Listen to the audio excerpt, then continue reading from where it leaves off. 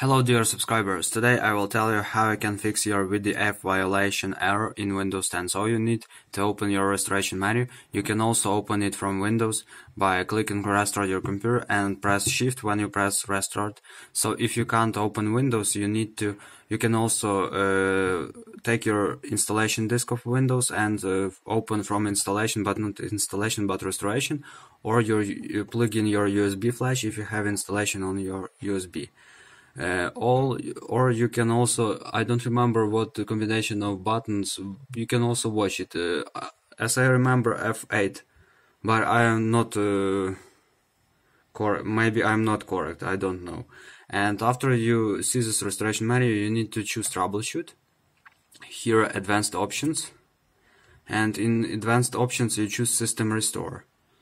So it will restore point recorded on your PC or restore Windows. Just press this one and just follow all the steps you need to recover your Windows, and I hope it will help you and you restore your Windows without any problems. So thanks for watching, have a nice day, subscribe to my channel, click like, and goodbye.